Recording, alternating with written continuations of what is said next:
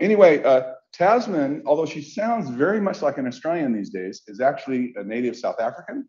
She got her PhD at Wits University and has done lots of interesting work there, primarily on mammals and mammal behavior. And today she's going to talk to us about, again, something I wasn't quite expecting, which is an integrated understanding of parental care in mammals. Thank you, Taz.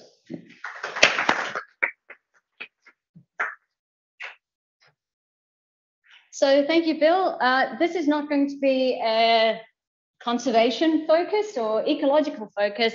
Much of what I'm going to be discussing today is actually motivated by some of the work that I've been involved in for the last 17 years now on this species, the African striped mouse. So it celebrates 20 years of research on parental care behavior. So what I'm going to do is I'm going to run you through a brief introduction. I'm going to talk a little bit about why an integrated approach to understanding paternal care is important. I'll talk about the behavioural machinery of paternal care, look at the factors that affect the onset, activation, and maintenance of paternal care. And then I'll look at some of the adaptive significance and evolution of paternal care, some of those hypotheses. And then I'll end it with a summary of the stuff that we know and the stuff that we don't necessarily know. So paternal care can be defined as any non-gametic investment that's made by fathers post-fertilization that may directly or indirectly affect an offspring's growth, growth, development, or survival. Now, these direct behaviors may include things like huddling or grooming, while indirect behaviors include things like territory defense, as well as things like alarm calling. Now, paternal care is really rare in mammals. It occurs in only 5 to 10% of species, and this is probably a consequence of males not actually being able to actually care for offspring because they're bundled away in the mother's womb or in the mother's pouch. So this frees up males to actually go off and seek additional mating opportunities. Now, in 1963, Nico Tinbergen, in an attempt to organize the discipline of animal behavior, he actually wrote a paper called On Aims and Methods in Ethology, and it's the seminal work in the study of animal behavior. And in this paper, Tinbergen actually separates out the proximate causes from the ultimate factors. And he stresses that it's really important to look at behaviors from both of these perspectives.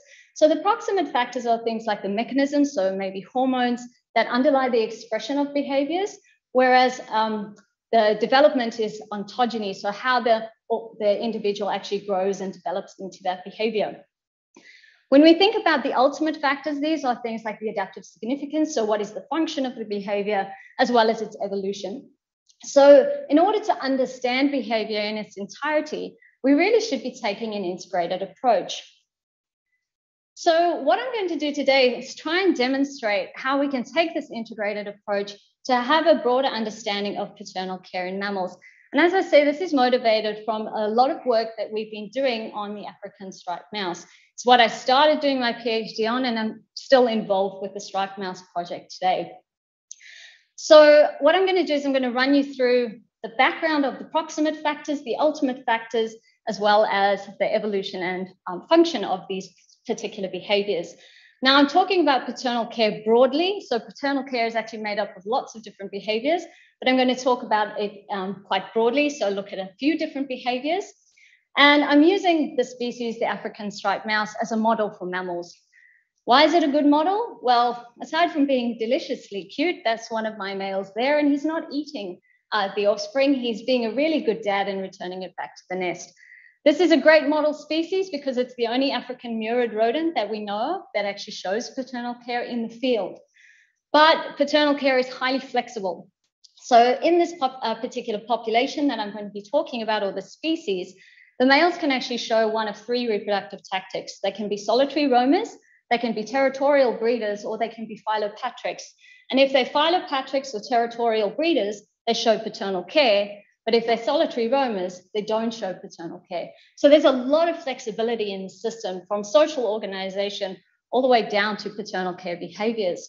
So this makes them a really good model for trying to untangle some of these factors. I should also stress that I'm going to give you some of the theory that underlines all of these different components. And a lot of that theory is derived from lots of different mammals, But a lot of it is, as I say, it's theory and there's hypotheses. And not always do we have evidence to support some of these theories. So what I'm going to try and do is give you some evidence that we found for striped mice, but also maybe talk about some other species along the way. And I do apologize, there may be some big words, particularly when we talk about the brain. So please don't go to sleep. I will hopefully try and make it a little bit more simple for you.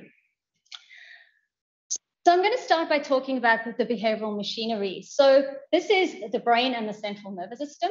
So when we look at paternal care in naturally biparental species like prairie voles and California mice, we do have quite a good understanding of what's going on in there.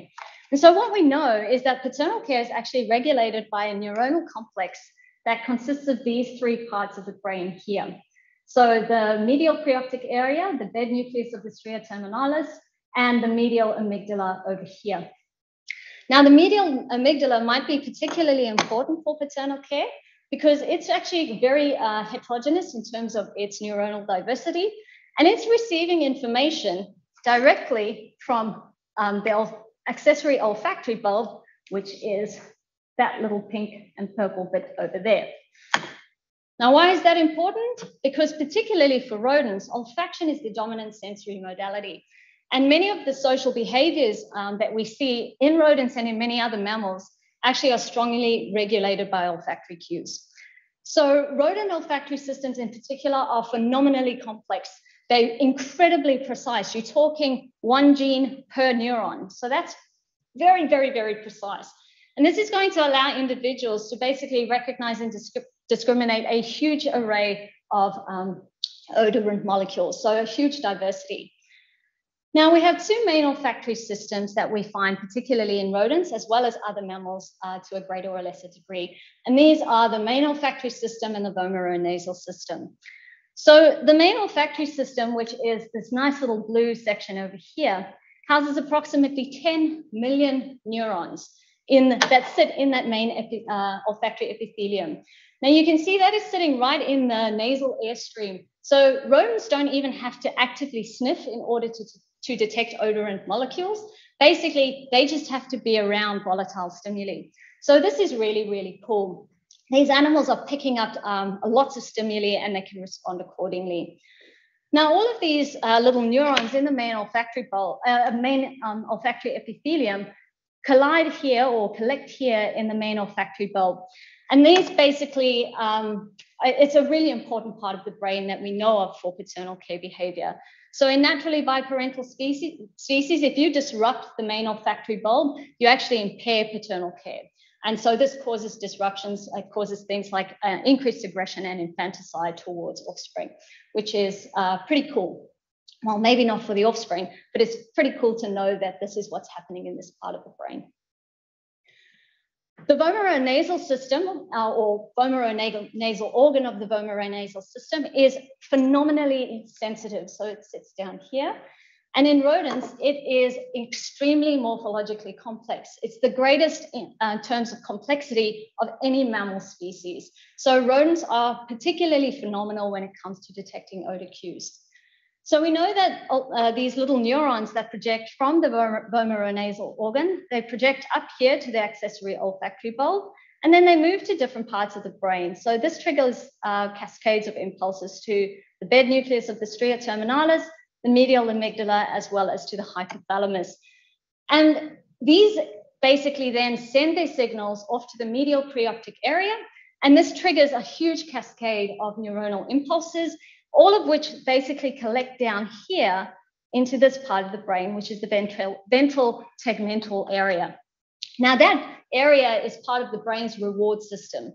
So offspring are a really strong reinforcing stimulus for males. So it's basically saying to males, look after me, I'm really, really important. And it reinforces this and it provides, in effect, a mental reward for males. Now, we know this from naturally biparental species, so we think this is quite a conserved pathway.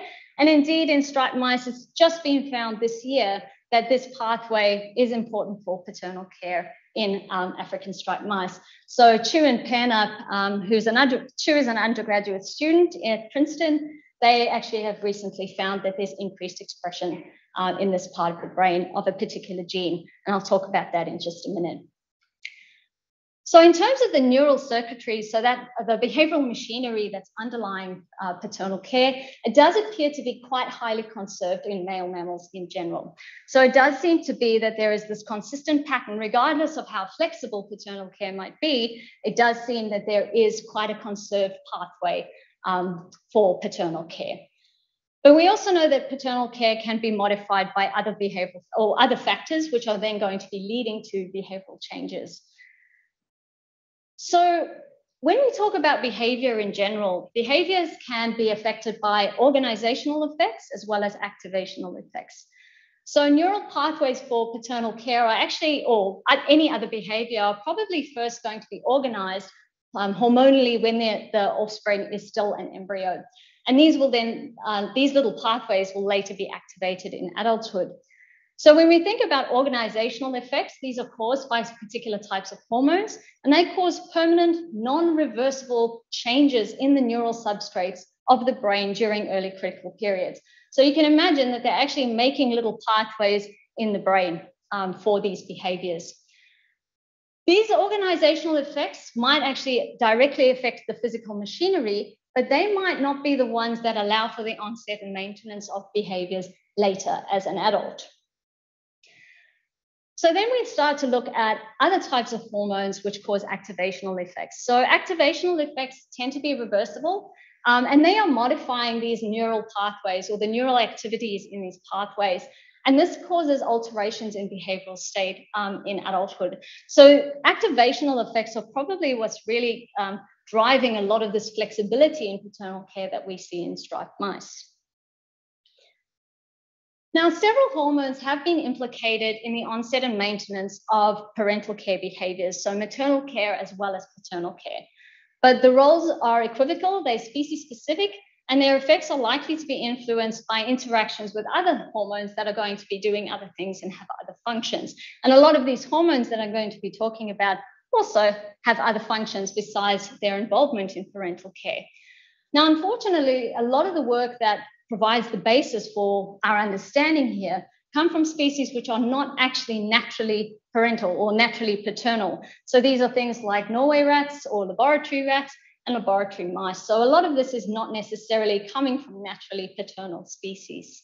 And also a lot of it is also coming from the maternal side, and we don't necessarily have good evidence from the paternal side in some species. So the first hormones I can talk about are the steroids. So this is testosterone and estrogen. Now, we know that paternal care can be promoted through aromatization of peripheral testosterone into estrogens in, again, this medial preoptic area here of the brain. This is just a pretty picture to show you that, yes, you do see increased expression in some species. So this one is from, I think, a little laboratory mouse.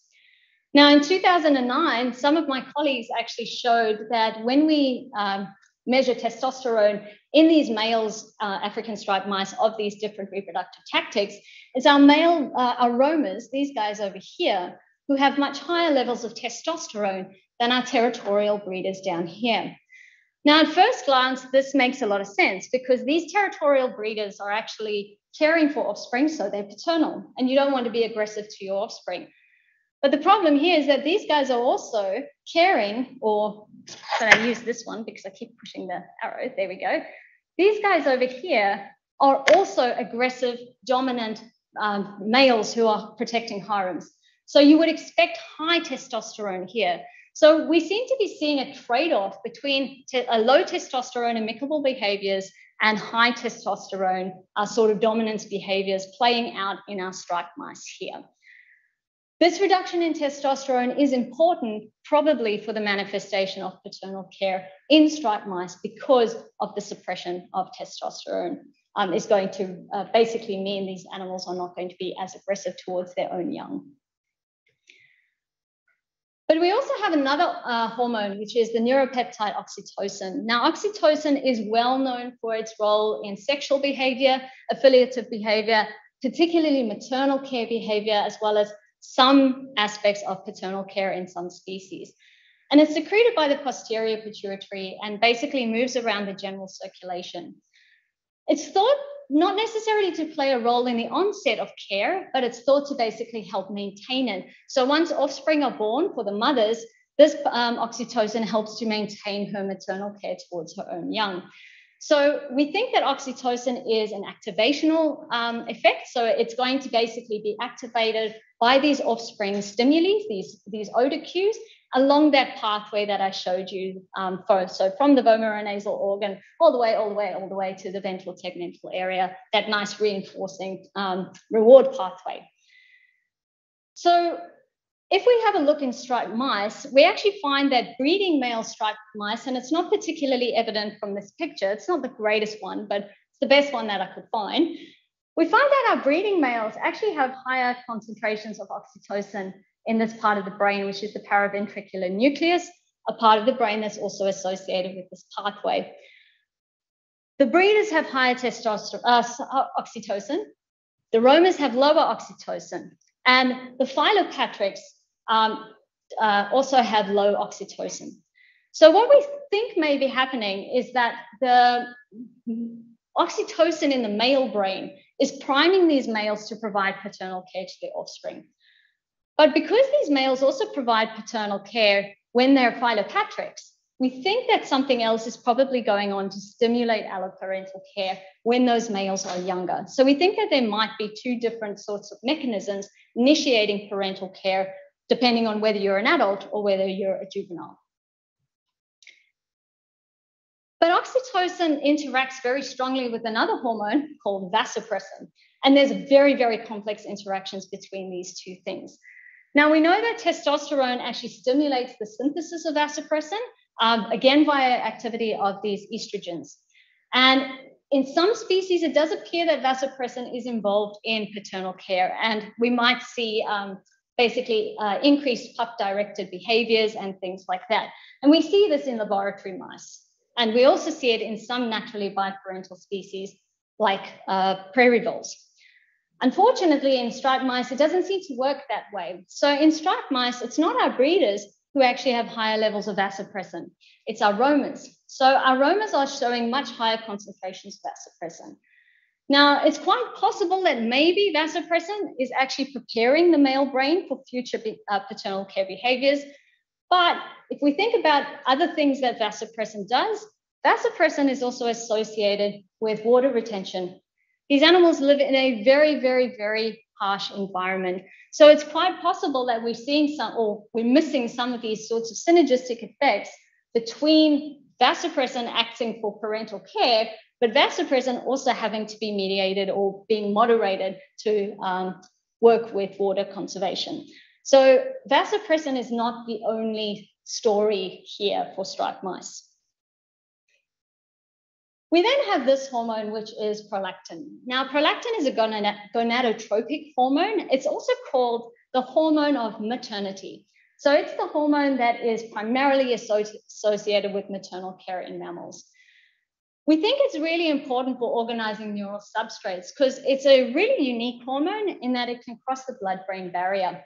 So it can actually move from the pituitary directly into the brain and actually exert direct effects on the cerebrospinal fluid, which is pretty awesome if you think about it for a little hormone.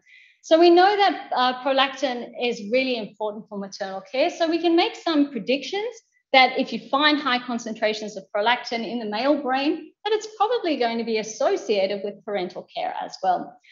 And we have some evidence for this in striped mice. So in striped mice, as you can see here, the prolactin concentrations of our breeders, which is this one, is much higher than of our roamers. So this does seem to suggest that prolactin is important for paternal care. We also know that tactile cues from offspring can stimulate the production of prolactin and can also basically increase neurogenesis of olfactory neurons, which is pretty cool as well. So you have offspring, creates more neurons in the little mouse nose, which basically increases more reinforcement for stimuli towards offspring. So this seems to be pretty cool. The evidence that we have for this is that in striped mice, experienced males also have higher concentration of prolactin than non-experienced males. So experienced males have direct contact with pups. Inexperienced males have never had contact with pups. So we do, again, see this variation in prolactin. One of the problems with prolactin is also stimulated by environmental factors.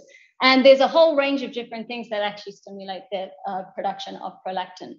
So we think it's really important, but we don't really know what other sorts of factors could be influencing prolactin. So we have a pretty good idea of at least some of the hormones that are going to be involved in the activation or organization of parental care, paternal care. And there does seem to be some relationship with maternal care. There does seem to be a lot more work that we need to go into to try and understand some of these sorts of interactions and synergistic relationships between hormones. So all of that looks at one aspect of the proximate mechanisms, which are hormones, neuroendocrine factors. We now look at ontogeny, or how organisms might develop particular behaviors. And we tend to sort of focus a lot on the hormones and things, but we could also take a little bit of a closer look at the genetics. Now, unfortunately, studies of genetics of paternal care are really, really rare. Okay, there's been a few studies, and most of them, again, have been done on laboratory rats and mice. So, for example, progesterone knockout male mice actually show much higher levels of parental care and reduced infanticide. Some of the genes that we know may be implicated are things like SRY. But we also have other candidate genes that are directly associated with olfaction. Remember, olfaction is really, really important. And these are just a couple that I managed to find doing a literature search that have differential effects on paternal care. Unfortunately, not many of them have actually been tested for their effects. They seem to be implicated with some stuff that they do here and maybe in females, and maybe there's a little bit of evidence here in one species, but not in another. But there is evidence here for this particular gene, which is an olfactory gene, C-FOS. It's an immediate early gene. So basically all that means is it's expressed really rapidly in response to a stimulus. And in striped mice, again, we're finding that this gene is expressed really rapidly in the medial preoptic area of the brain. And again, this is directly in response to pup exposure.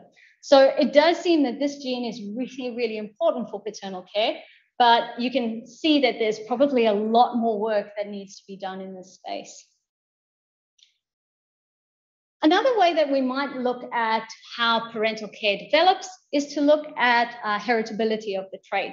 Now, this can be somewhat difficult, but we can look at quantitative genetics, for example. So we might look at the narrow sense heritability of parental care. Now, unfortunately, these studies are really rare. There's only 3 that I know of, one of which has been done on striped mice. And basically what we found was that there was practically no heritability, and the other 2 studies have found that in the other species as well. That's very, very low or quite limited. So for grooming behavior from fathers to sons, there's some evidence of heritability, about 19%. But what's really cool is this, and I know it's not paternal care per se, but if you look at the relationship between fathers and daughters or huddling, there's about a 29% heritability there, which is significant. So it seems that fathers are influencing the maternal care behaviors of their mothers or of their daughters. So they're influencing a different pathway, which is interesting. And keep that in mind because I'm coming back to that in just a second. Now we have indirect genetic effects. So these are going to occur where you have variations in the quality of the environment. So that's the nest or the burrow that are provided by their parents, and these reflect direct genetic differences among them. So parental effects are quite specific indirect genetic effects that occur when parents are influenced by the environment, and then they influence their offspring and grand offspring's behavior, which is pretty cool. So sometimes we don't see the immediate effect, but we might see the effect transgenerational. Now, we know that maternal care is really, really important for maternal care behaviors later. So mothers are really, really critical for influencing the maternal care behavior of their daughters. And some of the work that I've been involved with actually shows that maternal care behavior in striped mice is also really, really important for the development of paternal care in their sons. So what these graphs show you here is when a mother or a female raises young without her mate, she actually provides higher levels of maternal care towards her own offspring. And then her sons actually provide higher levels of paternal care to their own sons or their own offspring. So what you have here is females compensating for the lack of parental care, which translates into males becoming good fathers, which is really cool. We've done some more work on this, having a look at some of these interactions, and we corroborated this in a paper we published last year, particularly for huddling behavior. So sons that are raised by their mothers only actually huddle their own offspring even more. And if you look at what's happening with prolactin here, prolactin's actually not affected whether they're raised by both parents or whether they're raised by their mothers only, which again suggests that it's actual physical tactile stimulation from the offspring that is helping them become fathers or is causing that paternal response. The other thing that we can look at when it comes to development is look at whether they might learn or behavior or improve their behavior based on experience. So learning and experience actually change neurobiological patterns in the brain and change behavior as a consequence.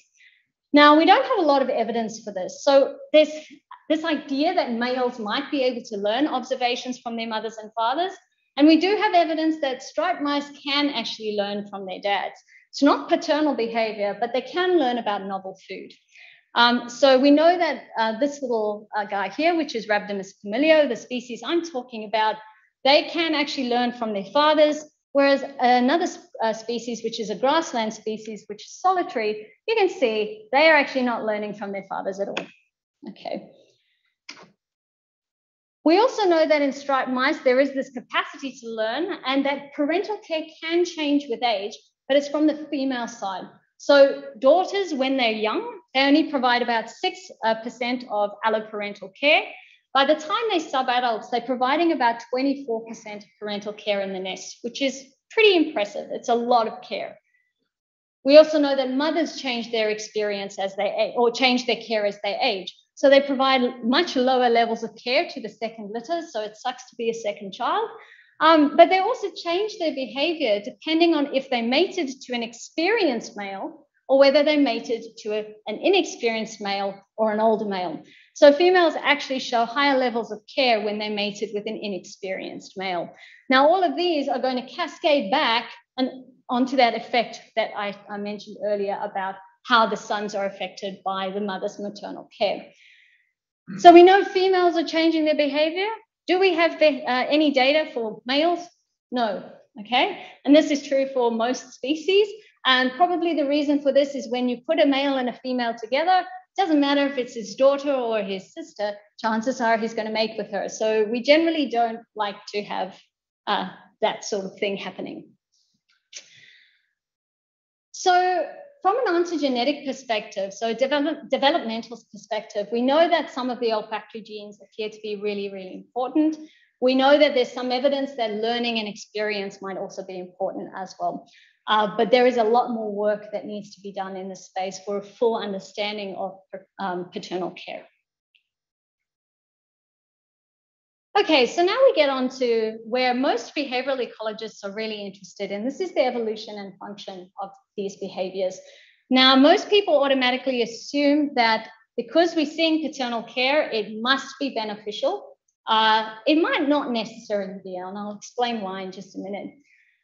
The one thing we are very, very clear on is that paternal care is not universal across mammals, obviously, and it's involved in multiple lineages. Now, this graph or this phylogenetic tree is not the easiest to read, but you can see the little dots, hopefully, these little red bits all around sort of sporadically situated. So that's showing, at least for a large number of species, where paternal care has been found in the different mammalian lineages. And it's only been demonstrated in 10 mammalian orders. So that's not very many. So we do have evidence in the carnivores, we have evidence in the bats, believe it or not. The tenrecs, which if you've never seen a tenrec, that's this little guy over here.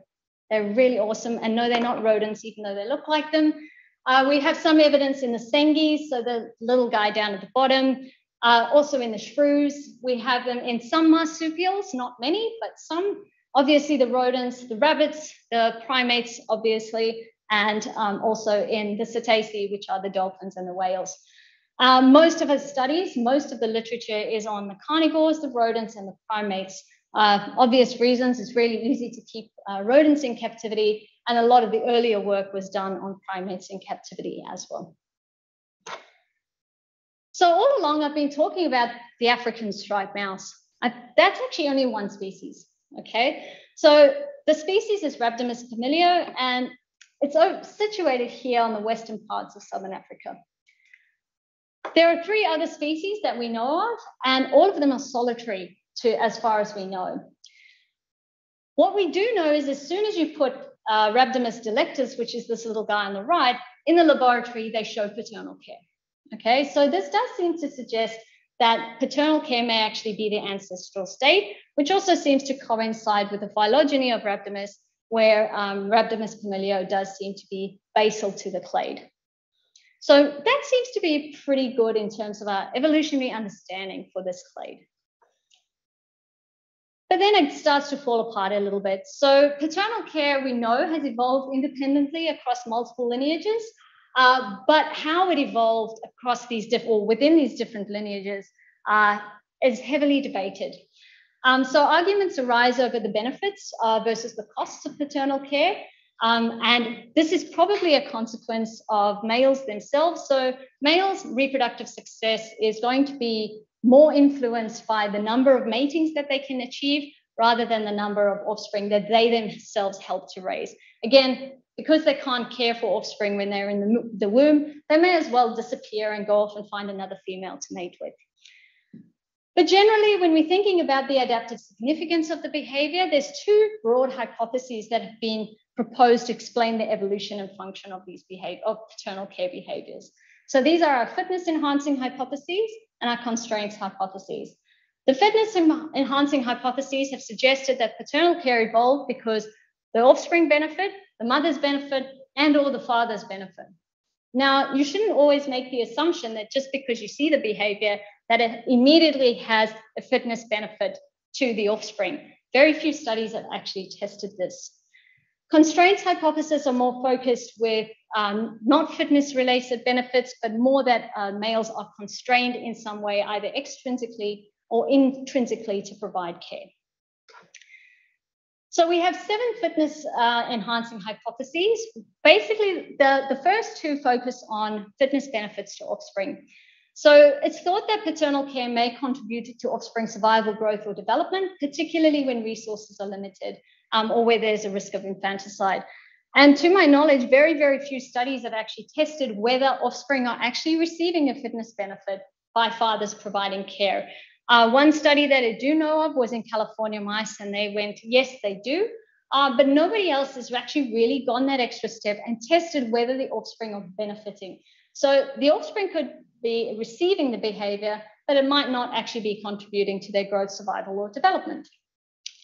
In striped mice, we only found some support for this for the male care hypothesis last year. So we do know that juveniles are less anxious, which is probably good for them because it means they're more exploratory, they'll go out and find food. Striped mice are solitary foragers, so they can't rely on anybody else. So if you're bold, you'll hopefully find more food. Our subadults are less aggressive and more amicable. So this is probably good in a nest where you might get beaten up by older males. We also know that our older males, so our adults, are more aggressive if they've received paternal care from their fathers. Now, this is great because basically they are the ones that go out and defend harems of females. So you want to be aggressive, you want to be big and strong because it's going to allow you to access a resource. The paternity certainty hypothesis basically postulates that paternal care evolves because there's limited opportunities for extra pair copulations, and so males are really sure that the offspring are theirs. It's thought that certainty of paternity must coincide with an ability to recognize offspring, but this may not always be the case. So striped mice, we know, are able to recognize their offspring. And we know that they don't mate with offspring with which they are familiar. However, this is what we call familiarity by prior association. Because if you take offspring away from their fathers and let them be raised in isolation of their dads will quite happily mate with their daughters. They don't actually recognize them as biological kin. We also know that striped mice are quite capable of recognizing individual group members, so they will beat up other individuals who come into their little native territories. But again, this is familiarity by prior association. So if you disrupt these systems, they don't actually recognize genetic kin. So here, although the system does sort of seem to suggest that paternity certainty is high, it's probably not the reason why we see paternal care in striped mice. This doesn't mean that it's not going to be an explanation in other species, but in striped mice, it's not the explanation. And there's few studies that actually have rigorously tested this.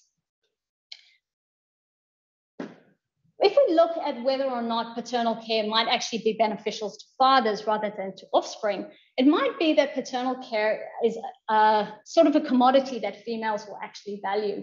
So here, investing in offspring is actually more about mating effort rather than the actual investment per se. So basically, the idea behind this hypothesis or the predictions is that females will be able to basically control access to things, but they'll also be able to pick males that they want for mating. So males they'll choose males with particular qualities. There's very, very few studies that provide any support for this. In striped mice, there's no support for this at all. Females don't care if a male's a good dad. What they care about is if he's old. So that's good for some species. They also care if he's experienced, but they don't care if he's a better father or not. There is some suggestion that in Brazilian guinea pigs, this may be the case. So females may actually be preferring males that are better dads. This particular hypothesis doesn't apply to striped mice at all. Basically, the idea with the agonistic buffering hypothesis is that males are using offspring as social tools to basically reduce their own aggression. So in particular species where you have very large dominant males who might beat up smaller males, you're able to take a baby and go, please don't hit me. Then you don't get hit by the larger male or punished by the larger male. So striped mice, this doesn't apply. They don't use their offspring as social tools, but many species of primates do. So in particular, primate species that live in very, very large groups, we know that lots of the younger males actually pick up babies, will look after them, will care for them because they don't get beaten up by the dominant males. So in one species in particular we know of is the Barbary macaques. We can also look at whether paternal care might have evolved because it has benefits to females. So the first of these is the female harassment hypothesis. So here the idea is that paternal care has evolved as a byproduct of females actually seeking protection for themselves or for their offspring, because males in many species are infanticidal. So here the idea is that if you are associating with one particular male, he will look after your young and prevent it from being eaten by another male. Now, we know with striped mice that they hold territories, so males are defending territories and they are keeping other males away. But in striped mice, it's actually not the males that are infanticidal. So if a male comes into a territory, he doesn't immediately go and kill the offspring. What we do know is it's the females who are infanticidal. So there's very high levels of reproductive competition in females, and females establish dominance hierarchies within the nest, which is really, really cool. So the female harassment hypothesis can't explain why we see paternal care. But the interesting thing in striped mice here, where we have female harassment, big dominant females actually produce more young, so they have higher reproductive output. So this is a great fitness benefit for them in a nest. But the younger subordinate females, they produce fewer offspring, but they provide more care. This increases their likelihood of survival. More care means better sons, better fathers. So there's some really complex sorts of relationships which are going on here, which is really, really cool. But at the end of the day, the female harassment hypothesis can't explain paternal care in striped mice, even though there is some harassment, but not from males. The load lightening hypothesis has a lot of support from species like meerkats. You're all well familiar with meerkats and the fact that they babysit and they look after their babies, and they learn how to eat scorpions and things from watching their mothers and fathers and cousins and so on. But the load lightening hypothesis has a lot of good ideas behind it. So in mammals, lactation is really expensive. It costs a lot of energy to basically produce milk. So the idea here with the load lightening hypothesis is that paternal care has evolved to help reduce some of this energetic cost towards females. So if males provide food for the females, then they can invest that energy into milk production. Or if males are looking after the offspring, then what they can do is the females can go off and find food and put the energy into milk again. So I've spoken about this to a degree. Okay, so we know that female striped mice, when they raise young together with a mate, are reducing care. Okay, this suggests that there is load lightening by that male. So if you take the male away, females increase their care, they compensate for a lack of care, providing up to 1.5 times more care in the absence of the mate. So we know that the males does seem to be lightening the load.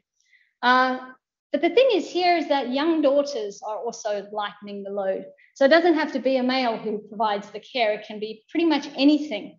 So because we have some other sorts of individuals who can lighten the load, this is not explaining exclusively why we see paternal care in striped mice. So it might be important for species like meerkats, but doesn't seem to be important for striped mice. So fitness enhancing or fitness related hypotheses do seem to have some merit for explaining the evolution of paternal care in some species, but there's definitely no universal answer for why we see paternal care in mammals or in some mammals. So this leads me on to the constraints hypotheses then. So again, here, these are related to non-fitness benefits. So it's something which is forcing males to provide paternal care. So it's constraining them. Now, I've already mentioned that males, their reproductive success is affected more by how many females they can basically mate with rather than the number of offspring that they help to raise. So if you're a really competitive male and you're really, really good at inseminating females, you're going to have more offspring. So this is going to be really good for you. But the problem with this is that if you're aggressive, if you're very, very dominant, testosterone costs a lot of energy. Okay. Now that energetic costs might actually constrain what sorts of behaviors you're able to perform. And as I mentioned at the beginning, we do seem to see a trade-off in these territorial striped mouse breeders. So they experience lower testosterone concentrations than the roamers, even though they are aggressive. So testosterone being very energetically costly to produce has the side effect of causing increased aggression, which you don't necessarily want to produce or to show to your offspring. The other problem with these males is producing higher concentrations of testosterone means you inhibit corticosterone. Now, corticosterone is the thing which mobilizes glucose and gives you energy. So when you have the inhibiting effects of testosterone, you don't have as much energy in order to engage in particular behaviors. So it does seem that there's some sorts of physiological constraints that might be involved in the expression of paternal care in these males. And because hormones are quite flexible, this could be a part of the story as to why we sometimes see paternal care in these animals and at other times not. But we also have the social constraints hypothesis, which does seem really appealing for striped mice.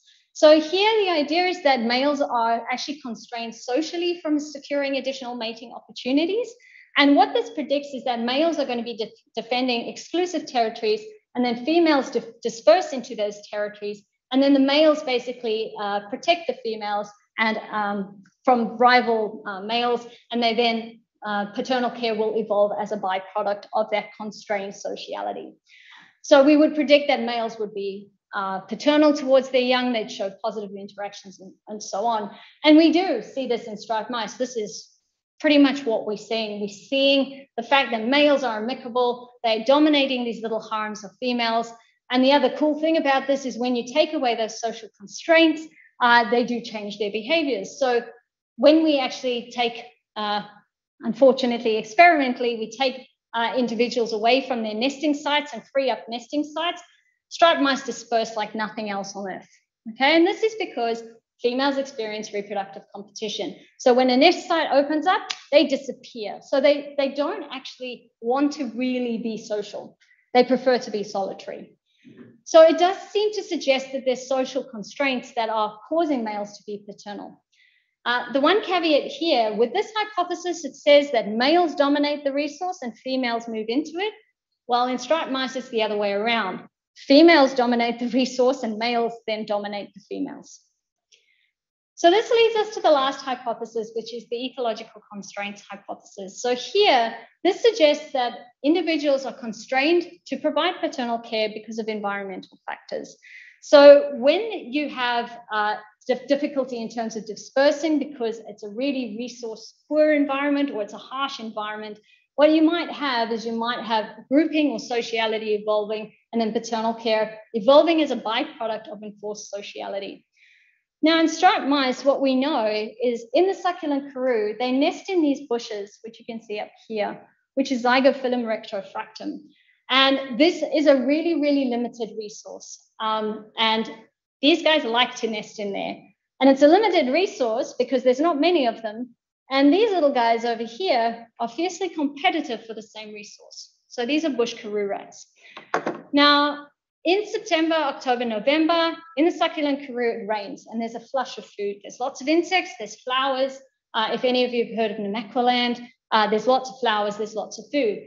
What happens when you have lots of food? You have an increase in population density. So the females move into these nests or into these bushes. They're constrained to nest together because there's not many of them. And so the males actually then come and dominate these small harems of females. And because they can't go out and find additional females, they provide paternal care. So it does seem that the ecological constraints hypothesis explains paternal care in African striped mice, or is our best explanation for paternal care in striped mice. But that's where it ends, because this little guy down here, which lives in the same environment and lives in the same bushes and competes for the same resource, is not paternal. So ecological constraints only explain some patterns of paternal care in some species. So constraints-related hypotheses are important for some species, but not others. So I hope at the end of that, after 20 years of research, you can see that we know a bit, but there is still so much more that we actually don't know. Striped mice are one of the best studied species from an integrated perspective. So we're starting to really piece together how these different factors are interacting to affect paternal care. What's complicated is paternal care is so flexible in this species, which we don't see in other naturally biparental species. So there's still a lot of work for us to do. I hope it's given you some insights into just how complex what we think behavior actually is. And hopefully at the end of the day, you've enjoyed learning a little bit more about a species I grew to know and love very desperately. And that there's so much more work that we can do on the species. So maybe in another 20 years, I'll be talking to you about a more integrated understanding of paternal care in the striped mouse.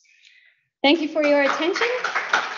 And this is just a few of the people who I've very kindly taken some of their work from to talk about today, and some of the research or the funding bodies that have supported our research.